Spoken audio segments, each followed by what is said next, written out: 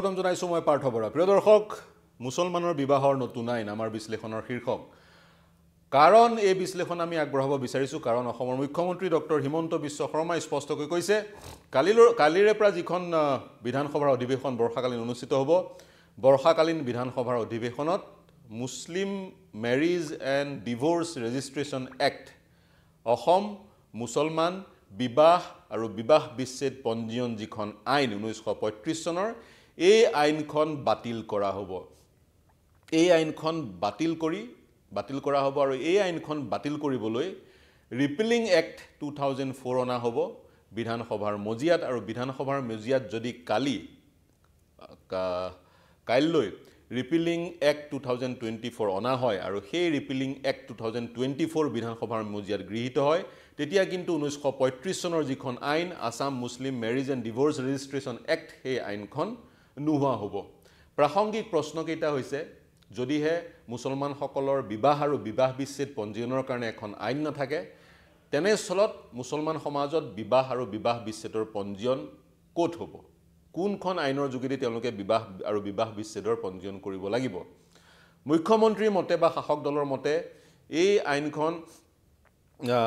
বাতিল কৰিব বিচৰা হৈছে কাৰণ এই আইনখন আউপুৰণি 1935 চনতে এই আইনখন গৃহীত হৈছিল এই আইনখন বাতিল কৰি মুছলমান মহিলাসকলক সম অধিকাৰ প্ৰদান কৰাৰ এক প্ৰচেষ্টা হাতত লোৱা হৈছে সম অধিকাৰ সুনিশ্চিত হ'ব এই আইনখন বাতিল হ'লে প্ৰথম কথা দ্বিতীয় কথা এই আইনখন যদি বাতিল হয় মুছলমান সমাজত বাল্য বিবাহ বন্ধ হ'ব আৰু তৃতীয় কথাটো হৈছে এই আইনখন যদি বাতিল হয় মুছলমান সমাজত বহু বিবাহ বন্ধ হ'ব বিগত সময়তো আমি এই আইনখনৰ বিষয়ে সবিশেষ হোৱাইট বোৰ্ড ব্যৱহাৰ কৰি বিশ্লেষণ কৰিবলৈ আমি প্ৰয়াস কৰিছিলোঁ পুনৰ যিহেতু এই বাতৰিয়ে শিৰোনাম দখল কৰিছে আৰু কালিৰে পৰা অসমত এই বাতৰিয়ে আৰু অধিককৈ শিৰোনাম দখল কৰিব আৰু এই বাতৰি চৰ্চালৈ আহিব গতিকে পুনৰ আমি এই বাতৰিটো বা সেই আইনখন বিশ্লেষণ কৰিব বিচাৰিছো আইনখন হৈছে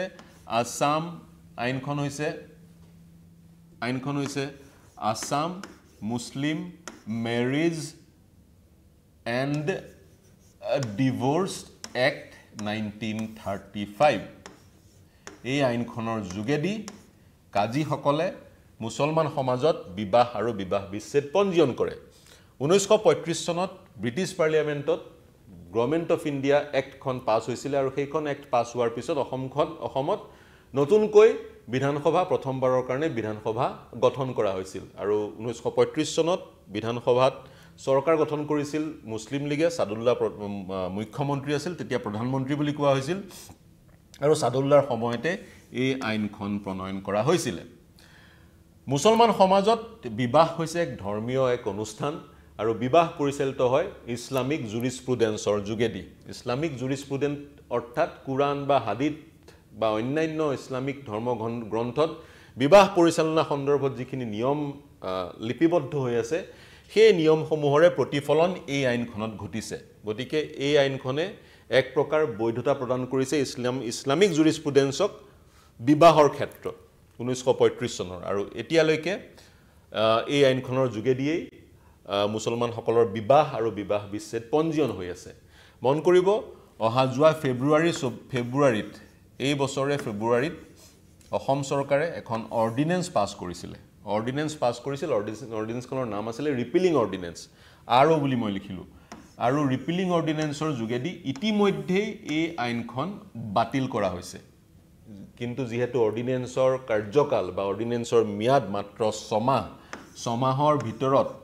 অৰ্ডিনেন্সখনক আইনলৈ ৰূপান্তৰ কৰিব লাগিব আৰু সেই কাৰণে এইবাৰৰ যি বৰ্ষাকালীন অধিৱেশন বিধানসভাৰ যি অধিৱেশন কাইলৈৰ পৰা আৰম্ভ হ'ব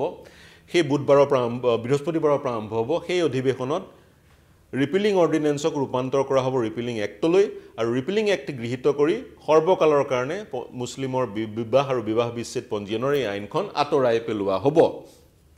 এই আইনখনত কি কথা উল্লেখ আছিল জানো আহক এই আইনখনত কি কথা উল্লেখ আছিল এই আইনখনত 1935 চনৰ এই আইনখনত উল্লেখ থকা মতে বিবাহ আৰু বিবাহৰ পঞ্জীয়ন কাজীসকলে কৰিব আৰু কাজীসকল পৰিচালিত হৈছিল এখন অতি পুৰণি আইনৰ যোগেদি কাজীসকল পৰিচালিত হৈছিল কাজিজ এক্ট কিউএ বুলি লিখিলো কাজিজ এক্ট 1888 ৰ যোগেদি 1888 ৰ যোগেদি 1888 চনত কাজি এক্ট এখন গৃহীত হৈছিল ভাৰতবৰ্ষত ব্ৰিটিছৰ সময়তে আৰু কাজিসকলে বিবাহ বা বিবাহ বিচ্ছেদ পঞ্জীয়ন কৰিবলৈ কি নিয়ম মানিব লাগিব সেই কথা এই একখনত উল্লেখ আছে আৰু এই অতপুৰণি আইনখনৰ যোগেদি কাজিসকল পৰিচালিত হয় তে মূল প্ৰসংগটোলৈ আহো 1935 চনত যিখন আইন প্ৰণয়ন কৰা হৈছিল অসমত বিবাহ আৰু মুছলমানসকলৰ বিবাহ আৰু বিবাহ বিচ্ছেদ পঞ্জীয়ন কৰিবলৈ সেই আইনখনৰ যোগেদি আমাৰ অসমত আজিৰ তাৰিখত 94 জন 94 জন কাজি এপইণ্ট কৰা হৈছে আৰু এওঁলোকৰ কাম হৈছে মুছলমানসকলৰ বিবাহ আৰু বিবাহ বিচ্ছেদ পঞ্জীয়ন কৰা যেহেতু এই আইনখন আতৰাই দিয়া হ'ব এই আইনখন নাথাকিব তেনেস্থলত কাজিৰো কাম নাথাকিব গতিকে কাজিসকলক পুনৰ সংস্থাপনৰ কাৰণে 2 লাখ টকাৰ সাহায্য এককালীন সাহায্য চৰকাৰে প্ৰদান কৰিব সেই অন্য বিষয় কাজিসকলে পূৰ্বতে এই আইনখনৰ যোগেদি বিবাহ আৰু বিবাহৰ পঞ্জীয়নৰ যি বিবাহ আৰু বিবাহ বিচ্ছেদৰ যি পঞ্জীয়ন কৰিছিল সেই পঞ্জীয়নৰ তথ্যসমূহ নথিসমূহ জিলা প্ৰশাসনক জমা দিব লাগিছিল অৰ্থাৎ এই 1935 চনৰ আইনখনৰ যোগেদি কাজিসকল প্ৰত্যক্ষ সমন্বয় স্থাপন কৰিছিল জিলা প্ৰশাসনৰ সৈতে জিলা প্ৰশাসনে কিমান মুছলমানৰ বিবাহ সম্পন্ন হৈছে কিমান মুছলমানৰ বিচ্ছেদ হৈছে সেই তথ্য কাজিসকলৰ যোগেদি লাভ কৰিছিল গতিকে আমি এই আইনখনৰ বিষয়ে কিছু কথা গম পালো তাৰ সমান্তৰালে এই যিখন 1935 চনৰ আইন এই আইনখনত কিন্তু বিবাহৰ কোনো বয়স নিৰ্ধাৰিত কৰা হোৱা নাছিল আমি জানো ভাৰতবৰ্ষত বিভিন্ন আইন আছে স্পেশাল মেৰিজ এক্ট বা হিন্দু মেৰিজ এক্ট HMA বুলি লিখিলো এইবোৰ আইনত বিবাহৰ বয়স ধাৰ্য কৰা হৈছে পুৰুষৰ কাৰণে মহিলাৰ কাৰণে 18 বছৰ আৰু পুৰুষৰ কাৰণে 21 বছৰ কিন্তু 1935 চনৰ এই আইনখনত কোনো বয়সৰ সময়সীমা নিৰ্ধাৰণ কৰি দিয়া হোৱা নাছিল 1935 চনৰ এই আইনখনত তাৰ সমান্তৰালে এই আইনখনত বহু বিবাহ নিষিদ্ধ নাছিল যদি কোনোবা এগৰাকী পুৰুষে পূৰ্বতে বিয়া পাতি পুনৰ বিবাহ নিকাহ সম্পন্ন কৰিছে তেতিয়াও কিন্তু কাজিসকলক অনুমতি প্ৰদান কৰা হৈছিল সেই বিবাহ ৰেজিষ্টাৰ কৰিবলৈ গতিকে সেই বাধ্যবাধকতা সমূহ নাছিল মাত্ৰ এই আইনখনৰ দফা 8 ৰ উপদফা কত 88 এটা কথা উল্লেখ আছিল যেতিয়াই পুৰুষ আৰু মহিলাই পিউবাৰ্টি এটেইন কৰে তেতিয়াই তেওঁলোক বিবাহৰ কাৰণে যোগ্য হয় যিটো নিয়ম আজি তাৰিখত নাখাতে বা আজিৰ যি সমাজ ব্যৱস্থা সেই সমাজ ব্যৱস্থাত সেই নিয়ম প্ৰাসংগিক নহয় 1900 পুনৰ কৈছো যিসকল প্ৰতিযোগিতামূলক পৰীক্ষাৰ কাৰণে প্ৰস্তুতি চলাই আছে তেওঁলোকৰ কাৰণে ইম্পৰ্টেন্ট ইনফৰমেশন আৰু যিসকলে এই ভিডিওটো পুনপটীয়া সম্প্ৰচাৰ চাই আছে তেওঁলোকক আহ্বান জনাম আমাৰ এই বিশ্লেষণৰ সৈতে সংযুক্ত হ'বলৈ আমাৰ কমেন্ট সেকশনত ইউটিউবত যদি চাই আছে ইউটিউবৰ কমেন্ট সেকশনত আৰু ফেসবুকত যদি চাই আছে ফেসবুকৰ কমেন্ট সেকশনত মন্তব্য কৰিবলৈ তেওঁলোকক আহ্বান জনাম গতিকে আমি কি গম পালো 1935 চনৰ এই আইনখনৰ দফা 8 উপদফা 88 উল্লেখ আছে বিবাহৰ বয়স উল্লেখ আছে পিউবাৰ্টি এটেইন কৰাৰ পিছত পুৰুষ আৰু মহিলা বিবাহৰ উপযুক্ত হয় গতিকে সেইখিনিলৈকে আমি এই মুহূৰ্তত গম পালো যদিহে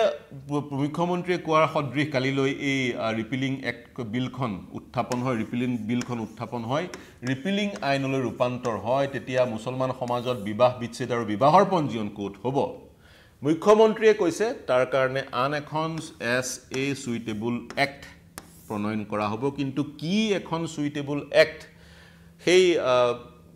ৰেজিষ্ট্ৰেচন এক্ট 1935 খনক ৰিপ্লেস কৰি অনা হ'ব সেই সন্দৰ্ভ কিন্তু বিশদভাৱে তেওঁ কোৱা নাই তেওঁ আন এটা কথা উল্লেখ কৰিছে তেওঁ কৈছে যেতিয়ালৈকে এখন সুইটেবল এক্ট নাহে মুছলমানৰ বিবাহ আৰু বিবাহ বিচ্ছেদ পঞ্জীয়নৰ ক্ষেত্ৰত তেতিয়ালৈকে স্পেশাল মেৰিজ এক্টৰ যোগেদি মুছলমান পুৰুষ মহিলাই বিবাহ পঞ্জীয়ন কৰিব পাৰিব এতিয়া হও মুছলমান স্পেশাল মেৰিজ এক্টৰ বিষয়ে স্পেশাল মেৰিজ এক্ট কি বস্তু স্পেশাল মেৰিজ এক্ট হৈছে এক বিশেষ আইন স্পেশাল মেৰিজ এক্ট গৃহীত হৈছিল ভাৰতবৰ্ষৰ সংসদত 1954 চনত এই আইনখনৰ উদ্দেশ্য আছিল যদিহে পুৰুষ আৰু মহিলা বিবাহ পাশত আবদ্ধ হ'ব বিচৰা পুৰুষ আৰু মহিলা ভিন্ন ধৰ্মৰ উদাহৰণস্বৰূপে পুৰুষগৰাকী মুছলমান মহিলাগৰাকী হিন্দু তেওঁলোকৰ বিবাহখনক বৈধতা প্ৰদান কৰিবলৈ তেওঁলোকে যাতে নিজৰ বিবাহখন পঞ্জীয়ন কৰিব পাৰে আৰু বিবাহৰ পিছত মহিলাগৰাকীয়ে যি আইনী সুযোগ আৰু সুবিধা পায় আন মহিলাই যি আইনী সুযোগ আৰু সুবিধা পায় অনুৰূপ ধৰণে এইখন বিবাহতো সেইগৰাকী মহিলা যাতে সেইখিনি সুযোগ লাভ কৰিব পাৰে তাৰ কাৰণে স্পেচিয়েল মেৰিজ এক্টখন অনা হৈছিল স্পেচিয়েল মেৰিজ এক্টৰ দুটা বিশেষ দফা মই এই মুহূৰ্তত উল্লেখ কৰিব বিচাৰিম স্পেচিয়েল মেৰিজ এক্টৰ দুটা বিশেষ দফা মহিলাৰ বয়স বাধ্যতামূলক 18 বছৰ হ'ব লাগিব পুৰুষৰ বয়স বাধ্যতামূলক 21 বছৰ হ'ব লাগিব যিটো নিয়ম হিন্দু মেৰিজ এক্টতো প্ৰযোজ্য হিন্দু মেৰিজ এক্ট 1954 চনত গৃহীত কৰা হৈছিল স্পেচিয়েল মেৰিজ এক্ট 1954 চনৰ পূৰ্বতেও আছিল 1872 চনতে বিশেষ বিবাহ আইন ব্ৰিটিছে প্ৰণয়ন কৰিছিল ভিন্ন ধৰ্মৰ লোকৰ মাজত যেতিয়া বিবাহ সম্পন্ন হয় সেই বিবাহক বৈধতা প্ৰদান কৰিবলৈ ব্ৰিটিছে 1972 চনতে এখন আইন আনিছিল আৰু স্বাধীনতাৰ পিছত এই আইনখন আউপুৰণি হৈ যোৱাৰ কাৰণে পৰিৱৰ্তিত সমাজ ব্যৱস্থাৰ সৈতে খাপ খোৱাকৈ স্পেচিয়েল মেৰিজ এক্ট অনা হ'ল স্পেচিয়েল মেৰিজ এক্টত মহিলাৰ বয়স 18 পুৰুষৰ বয়স 21 হ'ব লাগিব বুলি ক'লোৱেই তাৰ পিছত স্পেচিয়েল মেৰিজ এক্টত পলিগেমি নিষিদ্ধ বহু বিবাহ সম্পন্ন কৰাৰ লোকে এই আইনৰ যোগেদি বিবাহ ৰেজিষ্টাৰ কৰিব নোৱাৰে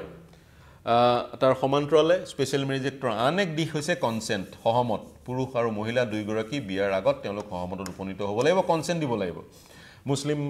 মুছলিমৰ যি নিকাহ ব্যৱস্থা সেই নিকাহ ব্যৱস্থাটো কিন্তু সহমতৰ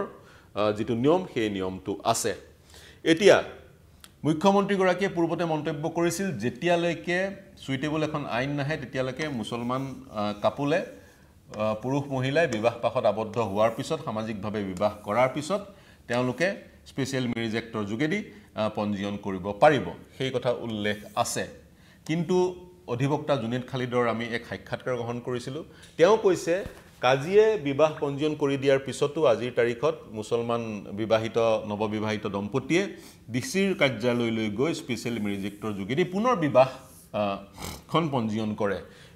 মুছলমান সমাজত স্পেচিয়েল মেৰিজ এক্টৰ যোগেদি বিবাহ স্পেচিয়েল মেৰিজ এক্টৰ যোগেদি পঞ্জীয়ন কৰাত কোনো বাধা নাই কিন্তু মুখ্যমন্ত্ৰীয়ে স্পেচিয়েল মেৰিজ এক্টৰ গোটেই প্ৰসংগটো উল্লেখ কৰিছে কাৰণ ইয়াত দুটা বিষয় প্ৰথমটো হৈছে 18 বছৰ আৰু 21 বছৰৰ সময়সীমা পুৰুষ আৰু মহিলাৰ কাৰণে দ্বিতীয়টো হৈছে বহু বিবাহ যি দুটা নিয়ম বা যি দুটা 18 আৰু 21 বছৰৰ বয়সৰ সময়সীমা 1935 চনৰ আইনখনত নাছিল বুলি ক'লোৱে মই আৰু বহু বিবাহ নিষিদ্ধকৰণৰ যি প্ৰসংগটো সেই প্ৰসংগটো 1935 চনৰ সেই আইনখনত নাছিলে গতিকে সেই আইনখন আঁতৰি যোৱাৰ পিছত সুইটেবল এখন আইন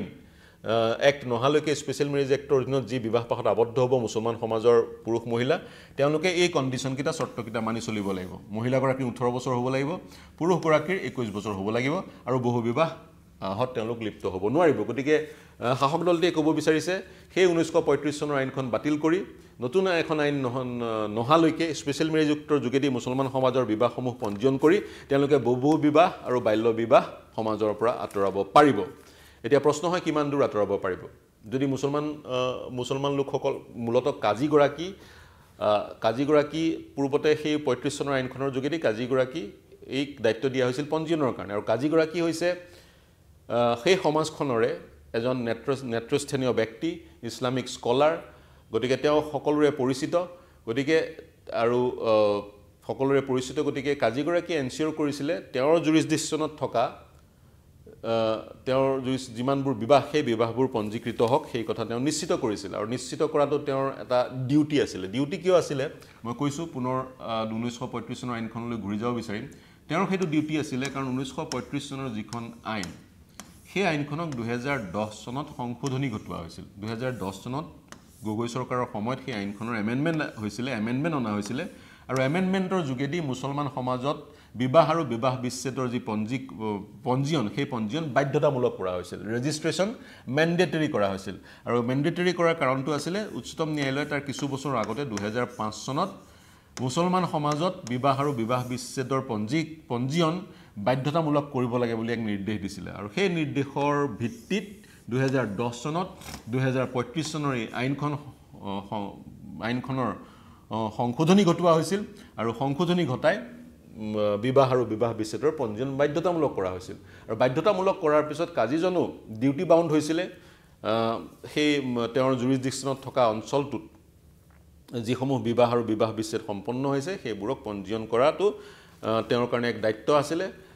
বাধ্যতামূলক আছিলে সেই বিষয়টো তেওঁৰ কাৰণে এতিয়া মুছলমান সমাজৰ বহু ব্যক্তিয়ে ক'ব বিচাৰে কাজিৰ গোটেই নিয়মটো যদি আঁতৰাই দিয়া হয় আৰু কাজিয়ে যিখিনি দায়িত্ব পালন কৰিছিল সেইখিনি দায়িত্ব যদি জিলা প্ৰশাসনক সেই দায়িত্ব পালন কৰিবলৈ দিয়া হয় তেতিয়া মুছলমান সমাজত বহু বিবাহ পঞ্জীয়ন নোহোৱাকৈ থাকি যাব দূৰণিবতীয়া অঞ্চলসমূহৰ চৰঞ্চল বা আন অঞ্চলসমূহত সামাজিকভাৱে বিবাহ সম্পন্ন হোৱাৰ পিছত বা যিকোনো ব্যক্তিয়ে বিবাহ পাঠ কৰোৱাৰ পিছত সেই বিবাহখন যি ধৰণে জিলা প্ৰশাসনৰ কাৰ্যালয়ত পঞ্জীয়ন হ'ব লাগে সেই পঞ্জীয়ন নহ'ব কাৰণ কাজীজন নাথাকিব গভৰ্ণমেণ্ট এপইণ্টেড যিজন কাজী এতিয়া ৯৪ জন আছিলে তেওঁলোক যিহেতু নাথাকিব তেতিয়া মুছলিমসকলৰ বিবাহ আৰু বিবাহ বিচ্ছেদ মূলত বিবাহ পঞ্জীয়নৰ যি এক বাধ্যতামূলক ব্যৱস্থা আছিল সেই ব্যৱস্থাটো নোহোৱা হ'লে মুছলিমসকলে ডিসি অফিচলৈ আহি বিবাহ পঞ্জীয়ন নকৰিব এনে ধৰণৰ আশংকাও বিভিন্ন বিশেষকৈ মুছলমান সমাজৰ বিভিন্ন নেতৃস্থানীয় লোকে সেই আশংকা প্ৰকাশ কৰিছে এতিয়া পুৰণি আইনখন বাতিল হোৱাৰ পিছত নতুন আইনখন অহালৈকে মুছলমান সমাজে স্পেচিয়েল মেৰিজ এক্টৰ যোগেদি বিবাহ আৰু বিবাহ বিচ্ছেদ পঞ্জীয়ন কৰিব লাগিব বুলি মুখ্যমন্ত্ৰী আজি কিছুদিনৰ আগতে এক মন্তব্য কৰিছিল কিন্তু অধিবক্তা জুনেদ খালিদে ক'ব বিচাৰিছে স্পেচিয়েল মেৰিজ এক্টৰ যোগেদি মুছলমান সমাজৰ বিবাহখন পঞ্জীয়ন হ'ব পাৰিব কিন্তু বিবাহ বিচ্ছেদ পঞ্জীয়ন হ'ব নোৱাৰিব পুনৰ তেওঁলোক ফেমিলি কোৰ্টলৈ যাব লাগিব গতিকে স্পেচিয়েল মেৰিজ এক্টৰো কিছু লিমিটেশনস আছে বুলি তেওঁ ক'ব বিচাৰে গতিকে এইখিনিলৈকে আহিলো আমি এইখিনি বুজিলো তাৰ পিছত শেষৰটো প্ৰসংগ আমি এই মুহূৰ্তত বিশ্লেষণ কৰিব বিচাৰিছো সেইটো হৈছে বিয়াৰ বয়স সন্দৰ্ভতো আমি বিগত সময়ত বিশ্লেষণ আগবঢ়াইছিলো বিয়াৰ বয়স আমি গম পালো 1935 চনৰ আইনখনত বিয়াৰ বয়স 18 বা 21 বছৰ হ'ব লাগে বুলি উল্লেখ কৰা হোৱা নাই বিবাহৰ পঞ্জীয়নৰ ক্ষেত্ৰত কিন্তু হিন্দু মেৰিজ এক্ট বা স্পেচিয়েল মেৰিজ এক্টত ইতিমধ্যে মই কৈছো স্পেচিয়েল মেৰিজ এক্টত বয়স নিৰ্ধাৰিত কৰি দিয়া হৈছে 18 আৰু 21 বছৰ তাৰ তলত যদি বিবাহ পাশত আবদ্ধ হয় হিয়া হ'ব বেআইনী বা বাল্য বিবাহৰ যি আইনৰ পৰিপন্থী হ'ব এতিয়া প্ৰশ্ন হয় 18 বছৰ আৰু 21 বছৰৰ যি বিবাহৰ বয়স সেই বয়স কেনেকৈ নিৰ্ধাৰিত কৰা হ'ল কোনে নিৰ্ধাৰণ কৰিলে ই এক ডাঙৰ প্ৰশ্ন এই যি 18 আৰু 21 বছৰ সুনিশ্চিত কৰিবলৈ আমাৰ ভাৰতবৰ্ষত একাধিক আইন আছে হিন্দু মেৰিজ এক্ট আছে স্পেচিয়েল মেৰিজ এক্ট আছে তাৰ সমান্তৰালে আন এখন আইন আছে যিখন আইন প্ৰণয়ন হৈছিল 2007 চনত সেইখন হৈছে প্ৰহিবিশন অফ চাইল্ড মেৰিজ এক্ট এই আইনখন 2007ত প্ৰণয়ন হোৱা গৃহীত হোৱা এই আইনখনত মহিলাৰ কাৰণে 18 বছৰ আৰু পুৰুষৰ কাৰণে 21 বছৰৰ বিবাহৰ বয়স নিৰ্ধাৰিত কৰি থোৱা হৈছে আৰু 2018 চনত জয়া জেটলিৰ নেতৃত্বত এখন কমিটি গঠন কৰা হৈছিল সেই কমিটিখনক মেন্ডেট দিয়া হৈছিল পৰামৰ্শ আগবঢ়াবলৈ কেনেকৈ পুৰুষ আৰু মহিলাৰ বিবাহৰ বয়স একেটাই ৰাখিব পৰা যায় অৰ্থাৎ পুৰুষৰ যি ধৰণে 21 বছৰ মহিলাৰো সেই ধৰণে বিবাহৰ বয়স 21 বছৰ ৰাখিব পাৰি নেকি বা যদি হে মহিলাৰো বিবাহৰ বয়স 21 বছৰ ৰখা হয় ইয়াক কেনেকৈ কাৰ্যকৰী কৰিব পাৰি সেই সন্দৰ্ভত পৰামৰ্শ দিবলৈ 2018 চনত জয়া জেটলিৰ নেতৃত্বত এখন কমিটি গঠন কৰা হৈছিল আৰু সেই কমিটিখনে পৰামৰ্শ দিছিল মহিলাৰ বয়স 21 বছৰ কৰিবলৈ আৰু সেই পৰামৰ্শ অনুসৰি পিচিএমএ 2007 খনৰ এমেন্ডমেন্ট ঘটোৱাৰ পৰিকল্পনা চৰকাৰে কৰিছিল কিন্তু সেই এমেন্ডমেন্ট যেহেতু এতিয়ালৈকে কৰা হোৱা নাই গতিকে আজিৰ তাৰিখতো পুৰুষৰ 21 বছৰ আৰু মহিলাৰ 18 বছৰ হৈ আছে বিয়াৰ বয়স এতিয়া কেতিয়াৰ পৰা হৈছিল বিয়াৰ বয়সত এক সীমা নিৰ্ধাৰণৰ এই কাৰ্য কেতিয়া সম্পন্ন কৰা হৈছিল আমি যাব লাগিব 1929 চনলৈ তেতিয়া ভাৰতবৰ্ষৰ ব্ৰিটিছৰ আণ্ডাৰত ভাৰতবৰ্ষৰ বৰ্তমান পাৰ্লিয়ামেণ্ট নাই তেতিয়া আছিল ইম্পেৰিয়েল এছেম্বলিত শাৰদা নামৰ এজন ব্যক্তি হৰবিলাস শাৰদা মই HS বুলি লিখিলো হৰবিলাস শাৰদা নামৰ এজন সদস্য ইম্পেৰিয়েল এছেম্বলিৰ সদস্য তেওঁ আৰ্য সমাজী তেওঁ হিন্দু ধৰ্মৰ কুসংস্কাৰবোৰৰ প্ৰতিকাৰ বিচাৰে বা কুসংস্কাৰবোৰ আঁতৰোৱাৰ দিশত কাম কৰে তেওঁ বিচাৰিছিল পুৰুষ আৰু মহিলাৰ বিবাহৰ এক নিৰ্দিষ্ট বয়স থাকক এক সময়সীমা থাকক আৰু তেওঁ পৃষ্ঠপোষকতাতে ইম্পেৰিয়েল এছেম্বলিত এখন আইন প্ৰণয়ন কৰা হৈছিল আইনখনৰ নাম হৈছে চাইল্ড মেৰিজ ৰেষ্ট্ৰেইন এক্ট সেই আইনখন গৃহীত হৈছিল 1929ত তেতিয়া জানেনে মহিলাৰ বয়সৰ সীমা কিমান আছিল 14 বছৰ আৰু পুৰুষৰ কাৰণে বয়স আছিল 15 পুৰুষৰ কাৰণে বয়স আছিল সেই সময়ত 15 বছৰ 14 বছৰ মহিলাৰ কাৰণে আছিল পুৰুষৰ কাৰণে 15 বছৰ আছিল ইয়াৰ আগতে 1910 চনত আন এখন আইন পাছ কৰা হৈছিল ইম্পেৰিয়েল এছেম্বলিত সেই আইনখনৰ যোগেদি 10 বছৰৰ তলৰ কিশোৰী বুলি ক'বলৈ কিশোৰীৰ সৈতে যৌন সম্পৰ্ক স্থাপন কৰাটো বেআইনী আছিল সময় বাগৰিলে সামাজিক প্ৰেক্ষাপটো সলনি হ'ল আৰু এই আইনসমূহ খাপ নোখোৱা হ'ল নতুন যি সামাজিক প্ৰেক্ষাপটৰ সৃষ্টি হ'ল সেই সামাজিক প্ৰেক্ষাপটত এই বয়সসমূহ খাপ নোখোৱা হ'ল তেনেস্থলত 1954 চনত এইখন যিখন চাইল্ড মেৰিজ ৰেষ্ট্ৰেইন এক্টত 1954 চনত এক এমেণ্ডমেণ্ট অনা হ'ল এই এমেণ্ডমেণ্টৰ যোগেদি পুৰুষৰ বয়স মহিলাৰ বয়স বৃদ্ধি কৰা হ'ল 15 বছৰলৈ মহিলাৰ বয়স আৰু পুৰুষৰ বয়স বৃদ্ধি কৰা হ'ল 18 বছৰলৈ আৰু তাৰ পিছত 18 বছৰলৈ আৰু তাৰ পিছত 1978 চনত পুনৰ এই আইনখনৰ দ্বিতীয়টো সংশোধনী ঘটাই সেকেন্ড এমেণ্ডমেণ্ট ঘটাই মহিলাৰ বয়স কৰা হ'ল 18 বছৰ আৰু পুৰুষৰ বয়স কৰা হ'ল 21 বছৰ যিটো নিয়ম আজিৰ তাৰিখতো প্ৰযোজ্য যেতিয়ালৈকে জয়া জেটলিৰ ৰিকমেণ্ডেশ্যনসমূহ গ্ৰহণ কৰি নতুন এক এমেণ্ডমেণ্ট আইন অনা নহয় তেতিয়ালৈকে মহিলাৰ বয়স 18 আৰু পুৰুষৰ বয়স 21 বছৰ সেয়া প্ৰযোজ্য আৰু বাল্য বিবাহ ৰোধ কৰিবলৈ আমাৰ সমাজত prohibition of child marriage act আছে 2007 ত যিখন এক প্ৰণয়ন হৈছিল সেই আইনখনৰ যোগেদিও পুৰুষ আৰু মহিলাৰ এই দুটা বয়স হ'ব লাগে 18 আৰু 21 বছৰ হ'ব লাগিব মিনিমাম সেই কথা সেই আইনসমূহত উল্লেখ আছে গতিকে আমি গম পালো পুৰুষৰ 21 বছৰ আৰু মহিলাৰ 18 বছৰ হ'ব লাগিব বিবাহ পাশত আবদ্ধ হ'বলৈ আৰু এই নিয়ম সুনিশ্চিত কৰিবলৈ আমাৰ ভাৰতবৰ্ষত বহু আইন আছে সদৌ শেষত এটা কথা উল্লেখ কৰিব বিচাৰিম মুছলিম স্কলাৰসকলে বা আইনবিদসকলে ক'ব বিচাৰিছে যিখন 1935 চনৰ আইন সেই আইনখনৰ সেকশন 88 উল্লেখ আছে বিবাহ পাশত আবদ্ধ হ'বলৈ পিউবাৰ্টি এটেন্ড কৰিলেই হ'ল মহিলা বা নাৰী বা পুৰুষে এই 8A সংশোধনী ঘটাই ইয়াত যদি 21 বছৰ আৰু 18 বছৰৰ যি নিয়ম সেই নিয়ম যদি সন্নিবিষ্ট কৰি দিয়া হ'ল হয় তেতিয়া গোটেই পাৰপাসটো সলভ হ'ল হয় কাৰণ গভৰ্ণমেণ্টে বিচাৰিছে বাল্য বিবাহ ৰোধ কৰিবলৈ গভৰ্ণমেণ্টে বিচাৰিছে অসম চৰকাৰে বিচাৰিছে মুখ্যমন্ত্ৰী গৰাকীয়ে বিচাৰিছে এক নিৰ্দিষ্ট বয়সত মুছলমান সমাজৰ নাৰীসকল বিবাহ পাশত আবদ্ধ হওক আৰু সেই বয়স 18 বছৰ যেহেতু 35 চনৰ আইনখনত তেনেকুৱা বিবাহৰ বাধ্যবাধকতা নাছিলে কেৱল মাত্ৰ কোৱা হৈছিলে পিউবাৰ্টি এটেইনমেণ্টেই বিবাহৰ কাৰণে উপযুক্ত বয়স গতিকে সেই সেকশনটো আঁতৰাই তাত যদি 21 আৰু 18 সন্নিবিষ্ট কৰি দিয়া হ'ল হয় তেতিয়া গোটেই উদ্দেশ্যটো সফল হ'ল হয় কিন্তু সেয়া নকৰি গোটেই আইনখন ৰিপিল কৰি চৰকাৰে যি এক পদক্ষেপ গ্ৰহণ কৰিছে সেই পদক্ষেপ মুছলমান সমাজৰ পৰিপন্থী বুলি বিভিন্নজনে ক'ব খোজে প্ৰথম কথা সেই আইনখন আঁতৰাই ৰিপিলিং এক্টৰ যোগেদি সেই আইনখন আঁতৰোৱা হ'ল ঠিকেই সুইটেবল আইনখন কেতিয়া আহিব সেই আইনখন কেনে ধৰণৰ হ'ব সেই কথা মুছলমান সমাজে নাজানে সেই কাৰণে মুছলমান সমাজৰ একাংশ চিন্তিত হৈ থকা পৰিলক্ষিত হৈছে গতিকে যেহেতু এই বিষয়টো স্বাভাৱিকতে অনাগত 2-3 দিন আহিবলগীয়া 2-3 দিনত এই বিষয়টো বিশদভাৱে চৰ্চা হ'ব আমিও চৰ্চা কৰিম আমি ইসলামিক স্কলাৰ হওক বা আইনবিদসকলৰ সৈতেও কথা পাতিম বা চৰকাৰৰ প্ৰতিনিধিহঁতেও কথা পাতিম তেওঁলোকে কি কৰিব বিচাৰিছে বা নতুন যিখন সুইটেবল আইন আহিব 1935 চনৰ আইনখনক ৰিপ্লেস কৰি সেই আইনখনত কি ব্যৱস্থা থাকিব সেয়াও অনাগত সময়ত আমি গম পাম মূলতঃ শৰ্তকিটা হৈছে আইনখন বাতিল কৰাৰ কাৰণটো হৈছে বহুবিবাহ প্ৰতিৰোধ আৰু বাল্য বিবাহ প্ৰতিৰোধ আইনখনত এই 1935 চনৰ আইনখনত বাল্য বিবাহ আৰু